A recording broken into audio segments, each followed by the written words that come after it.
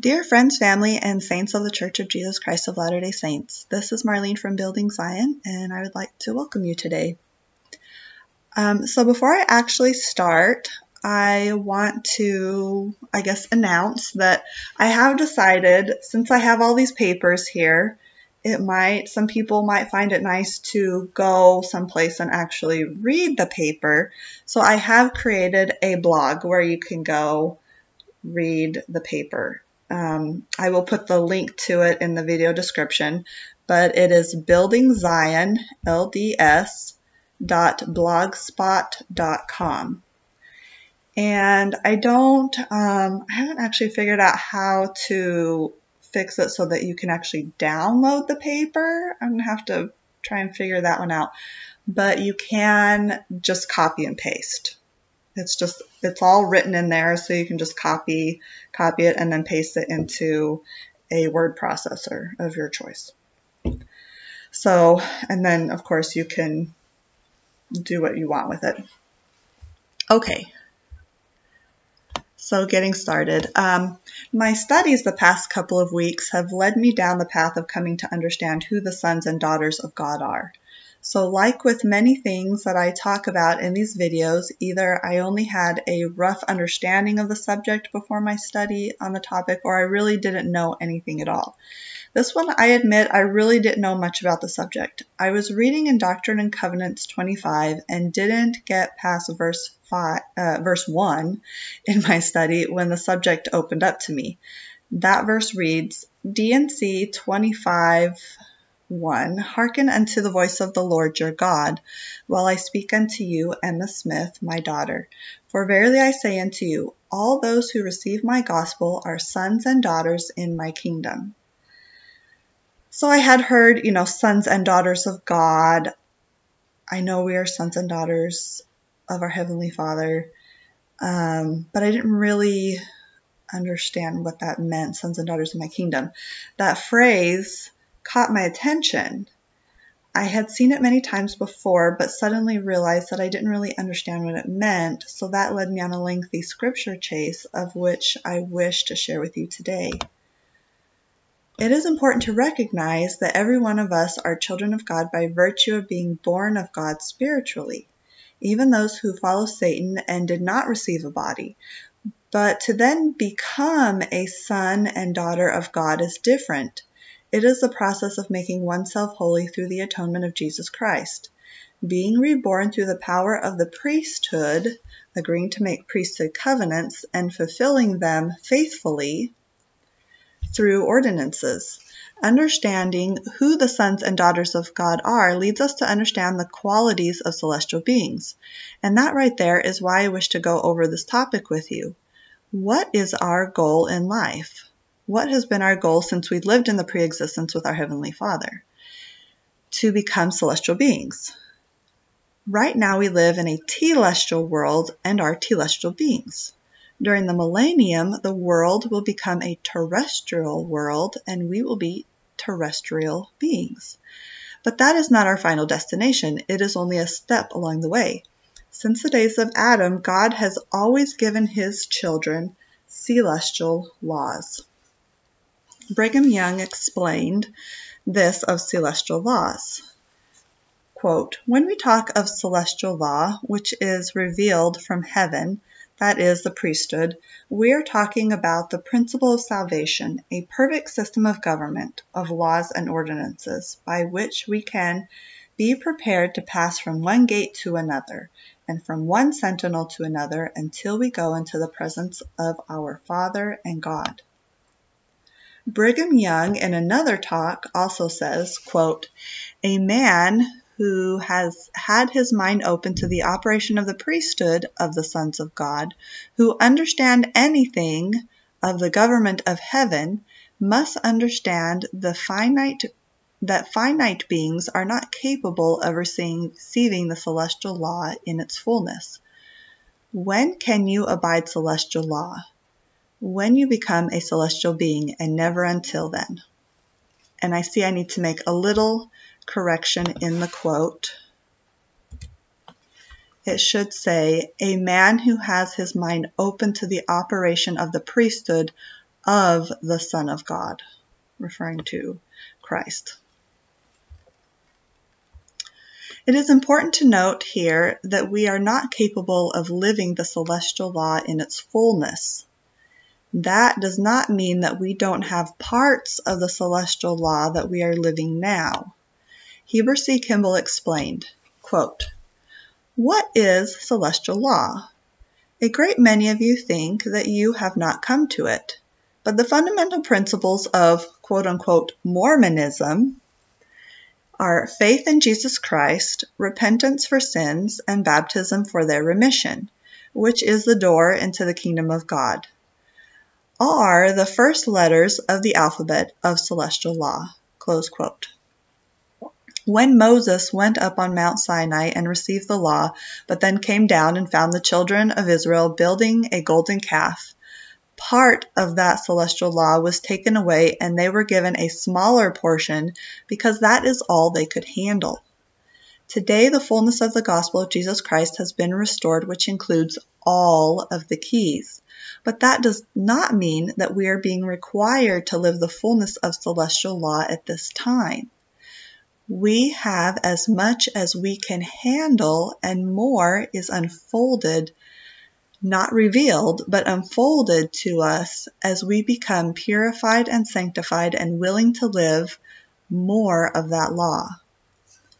It is by going through the process of making oneself holy through the atonement of Jesus Christ, being reborn through the power of the priesthood, agreeing to make covenants at baptism and in the temple, and fulfilling them faithfully through ordinances, that we become the sons and daughters of God who will eventually be able to live the fullness of celestial law. So who are the sons and daughters of God? What are their characteristics and attributes? Who is it that we are striving to become? The list of who they are is quite lengthy. But what else can we expect from celestial beings who are like unto God? I do hope you don't leave as I'm reading through these scriptures. Like I said, it's rather lengthy. But rather let the scope of all these attributes wash over you. This is where we are headed. This is an amazing promise to God's children that is available to all of us to obtain, as God is no respecter of persons. There may be certain promises or blessings given to certain tribes or certain individuals, but the things of the celestial kingdom are promised to all of his children who accept his gospel, make temple covenants, and live faithfully. As President Monson stated, quote, "The worth of a soul lies in its capacity to become as God." Close quote. So as I go through these, I will not read the scripture reference, but you will be able to see them here, or if you go to the blog, you'll be able to read through them. I may comment on a few of them, but mostly I'm going to let the scripture speak for itself. Just a note that in most of the verses, it will just refer to in most of the verses, it will just refer to the sons and daughters of God as they or as sons of God. There are only a few that use sons and daughters of God. But we know that in most cases, when the masculine is used in the scriptures, it also refers to the feminine. Not 100% of the time, but most of the time. Also, I want to point out here that to become a son and daughter of God means having made temple covenants and means having been sealed to an eternal companion. This means that the son and daughter are now yoked as one. So when referencing one of them, it automatically refers to the other, just like as it says in 3 Nephi 11:27, "Verily I say unto you that the Father and the Son and the Holy Ghost are one, and I am in the Father, and the Father in me, and the Father and I are one." And John 15:7, "If ye had known me, ye should have known my Father also. And from henceforth ye know him and have seen him."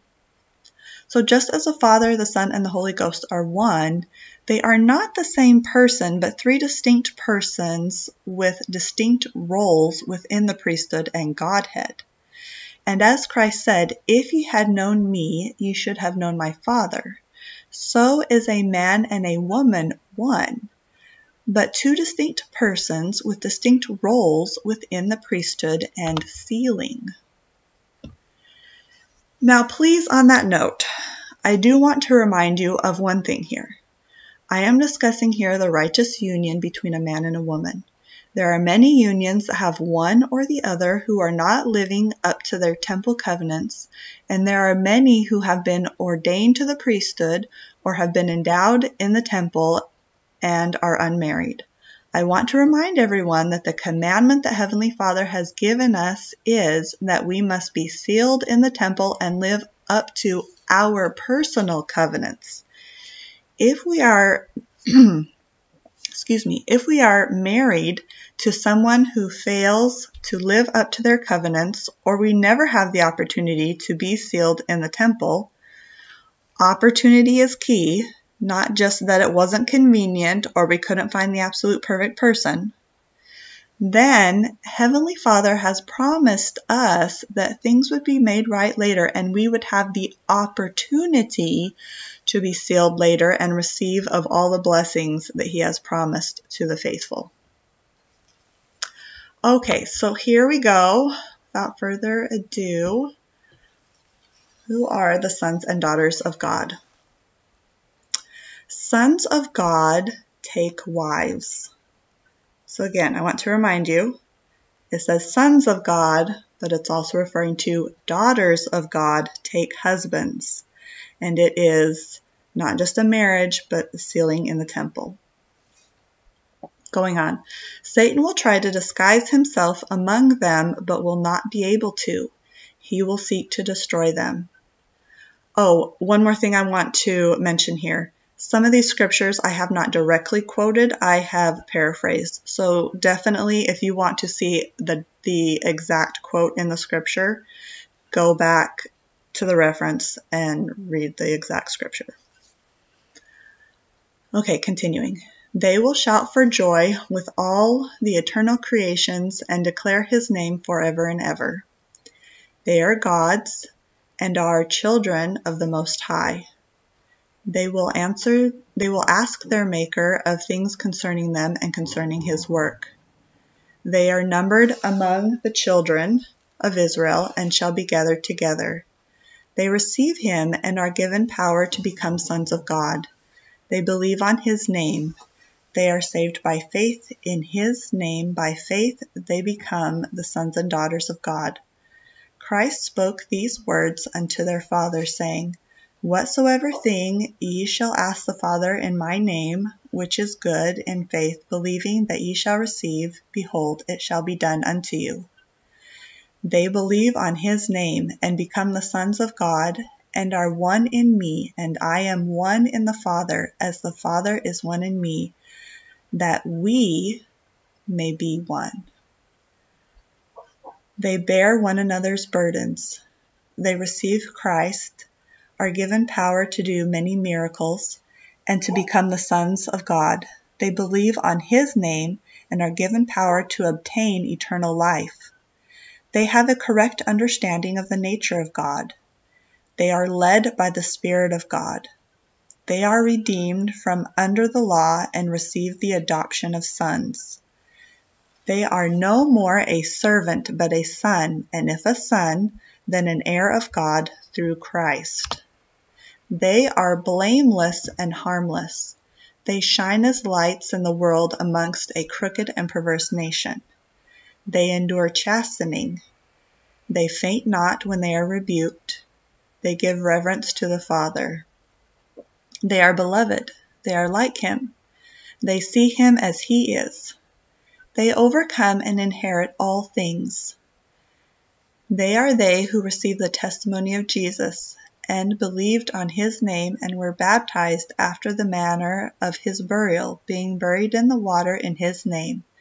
And this according to the commandment which He has given, that by keeping the commandments they might be washed and cleansed from all their sins, and receive the Holy Spirit by the laying on of hands of him who is ordained and sealed unto this power, and who overcome by faith and are sealed by the Holy Spirit of promise, which the Father sheds forth upon all those who are just and true. They are they who are the church of the firstborn. They are they whose hands the Father has given all things. They are they who are priests and kings, who have received of his fullness and of his glory, and are priests of the Most High, after the order of Melchizedek, which was after the order of Enoch, which was after the order of the only begotten of the Son. Wherefore, as it is written, they are God's, even the sons of God. Wherefore all things are theirs, whether life or death, or things present or things to come. All are theirs, and they are Christ's, and Christ is God's. And they shall become all things. They glory in God. These shall dwell in the presence of God, and his Christ forever and ever.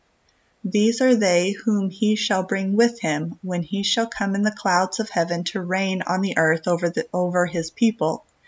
These are they who shall have part in the first resurrection.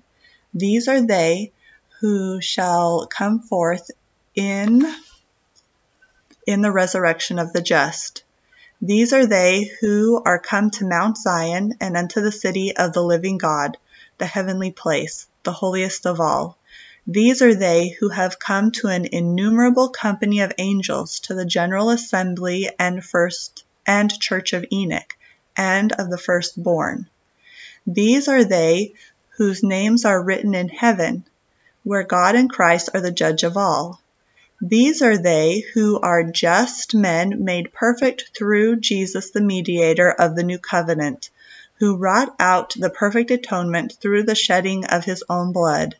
These are they whose bodies are celestial, whose glory is that of the sun, even the glory of God, the highest of all, whose glory the sun of the firmament is written of as being typical. These are they who are valiant in the testimony of Jesus, wherefore they obtain the crown over the kingdom of our God. They bow before his throne in humble reverence, and give him glory forever and ever. They who dwell in his presence are the church of the firstborn, and they see as they are seen, and know as they are known, having received of his fullness and of his grace. They are made equal in power and in might and in dominion. They receive the gifts of the Spirit, which are the gifts of the Holy Ghost, to know that Jesus Christ is the Son of God, and that he was crucified for the sins of the world. The gift to believe on their words, that they also might have eternal life if they continue faithful. The gift to know by the Holy Ghost the difference of administration. The gift to know by the Holy Ghost the diversities of operations, whether they be of God. The gift of the word of wisdom. Now, that's not the word of wisdom as what we should eat, but it is the word of being wise, which does include the word of wisdom, but it encompasses more than just that. The gift of the word of knowledge, that all may be taught to be wise and to have knowledge. The gift to have faith to be healed. The gift to have faith to heal. The gift of the working of miracles. The gift to prophecy. The gift of the discerning of spirits. The gift to speak with tongues. The gift of interpretation of tongues. They are in the similitude of his only begotten. They are one in God. They hearken and give heed unto the Lord. They respect their bodies as being in similitude of the Father. They are the peacemakers. They cannot die any more, for they are equal unto the angels. They are children of the resurrection. They are gathered together in one. They have faith in Christ Jesus. They are fellow citizens with the saints and of the household of God. They love God and keep his commandments. They open their mouths unto prophecy. They fear not and are his. They are faithful and walk in the paths of virtue. Their lives are preserved, and they receive an inheritance in Zion. So could I ever come to receive and become all of that without jointly working with my Heavenly Father, Savior, and my spouse? I would say no, not in the least. This is what we have to be actively moving toward becoming to get to be that Zion people. Will we achieve it before the earth receives its celestial glory? No, but if this is not who we are actively striving to become, then we are not God's. We are not his. We are of Babylon and of the devil. The blessings that our Heavenly Father has for us are innumerable, far more than are contained in this list. I'm sure there are other things that I missed that I didn't write in the list. But what he asks of us in comparison is minute, a drop in the bucket compared to the flood of gifts and blessings that he sincerely wants to give us. And I promise you, with everything that is in me, that as you give those drops, which for us as imperfect mortal beings is everything we have, he will give you more than you can imagine. I have, and I continue to see it in my life. I even at times feel like a little kid sitting on my daddy's lap, and he is just giving me all the love and spoiling me more than I could ever accept. And if I feel that way from the pitiful offering that I give him, for I know that I daily fall short of anything that is celestial, I know that all of his children can feel the same. Does that mean that soul-crushing trials don't come? Absolutely not. My soul has been crushed on more than one occasion, but I have chosen to be sealed his, and though that does not lessen the trial, it does save my soul from the depths of hell, where the enemy of my soul wishes to drag me. Our Father in heaven knows even the most minute details of our lives and thoughts, and nothing is more important to him than our salvation and joy. I just saw a tweet from Elder Holland yesterday that said, quote, "The scriptures teach us that you and I are God's world. We are his highest priority. His very work, his whole purpose is to bless us. As such, he has not now, nor will he ever forsake, nor forget, nor give up on us." Close quote. Brothers and sisters, let us all strive with all our being to become the sons and daughters of God. Nothing on this earth can compare with the blessings that Heavenly Father has for us. And I say these things in the name of Jesus Christ. Amen.